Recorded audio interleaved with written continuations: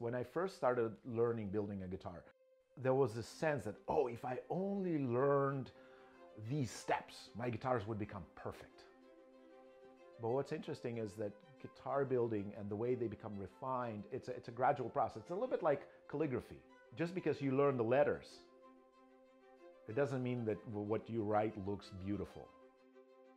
My name is Peter Zorba. I grew up in the former Soviet Union in Uzbekistan and came to the US in the early 90s. So now I'm a Portlander.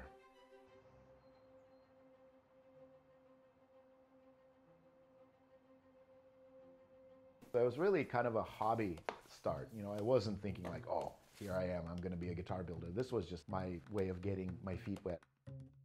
So I've been taking some guitar lessons, I'm learning to play, and one day in Portland, I stopped at this little shop that's no longer there.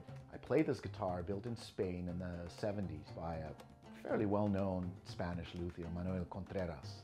And I was just blown away. It was unlike anything I've ever held or seen. It just kind of knocked me off my feet. I kind of had this idea sort of start lingering in my mind. Maybe I could just use some of my woodworking skills. You know, I thought maybe I could try to build something. And that idea kind of started percolating, and I researched and read every book on the subject that I could find through the libraries. I scoured the web. That was 2001 when I built my first instrument, so that's 20 years ago. So how do you put together a guitar? Well, a guitar was once a tree. Well, usually several trees, because there's multiple species of different woods that are brought together in one instrument. So our job is essentially to find the right material and then to put it together in a way where all of the pieces of wood are working together efficiently. So you put together your box, you assemble your neck, you add the frets, you string it up, but that's just the beginning. The rest is music. One of the difficulties of answering the question, how long does it take to build a guitar, is that there tends to be a lot of overlap, and while the glue dries, you pick up another instrument and you work on that. But if I were to estimate, roughly, to build a guitar with traditional methods, without oodles and oodles of power tools or shortcuts, it would take somewhere on the order of 160, 180 hours, including finish.